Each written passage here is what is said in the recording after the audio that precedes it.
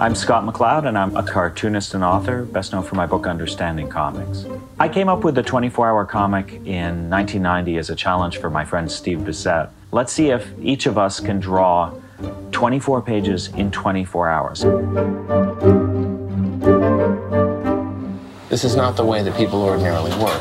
You're taking something that would typically take a month on average and compressing it into a single day. For me, it's more about remembering what it takes to be a good storyteller given constraints. What is your idea? It's based on this coffee table book that I did, Boilerplate, from the perspective of his inventor. It's sort of like a cross between Animal Farm and Walking Dead and Children of the Damned. Heist at a high school. It's a high school heist.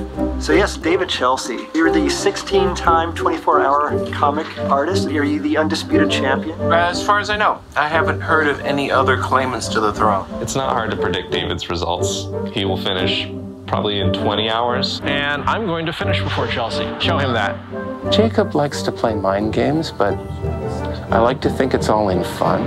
How do you feel about being in the film? I think people are going to look at this and they're going to be like, that Jacob guy is an asshole. Fuck Jacob. Are we allowed to swear this?